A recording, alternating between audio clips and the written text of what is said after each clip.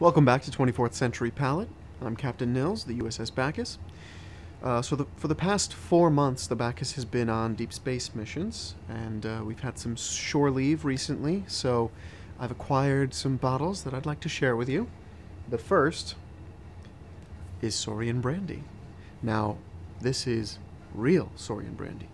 What do I mean by real?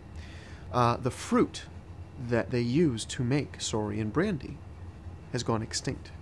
So after 2359, every single Saurian Brandy is either a different fruit from the original, or they use a replicated fruit. Either way, there is absolutely a difference in quality. This is the real stuff. So I'll be saving that for special occasions. So the cost, I had to acquire this through some back channels, loosely related to the Orion Syndicate. Long story short, I had to pay about 5 bars of gold press latinum to some gentlemen that you would not want to owe 5 slips to. So it cost me a pretty penny. Now, I typically don't have the stomach for Klingon spirits, but this is a bottle from Dahar Master Kor's personal cellar. It is a blood wine from 2249 that he acquired during the Battle of Klaktakel Bracht. Now, this is uncommonly rare, and I had to trade a warp coil just so that I could be in the bidding. Currently under court-martial, so we'll see how this goes.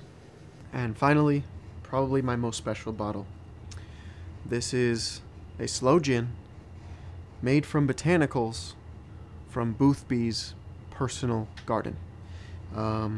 Boothby was the groundskeeper at Starfleet Academy. When I was actually about to take my Kobayashi Maru, I was a wreck, and he was really able to boost my confidence. I would not be a captain if not for Boothby. Something that, you know, they don't tell you about being a captain in Starfleet. I mean, Janeway, Picard, we all owe our upbringing to Boothby's wisdom. So this is definitely a drink to savor among captains. And JL, buddy, next time you're in port, we'll see you. And I'm gonna be high as a kite.